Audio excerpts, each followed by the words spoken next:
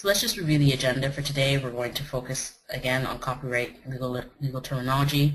There will be pre-test and post-test, meaning that some of the quizzes that you receive will be to test your knowledge prior to going into actual material. And the post-tests are to review the material that's already been covered. So not to worry, the tests do not get recorded against your name in any way, shape, or form, and they do not have anything to do as to whether or not you will receive a certificate for attending the course. There will also be a few polls, and then as I mentioned before, although I will take questions as we go along, I have left some time at the end for questions and answers.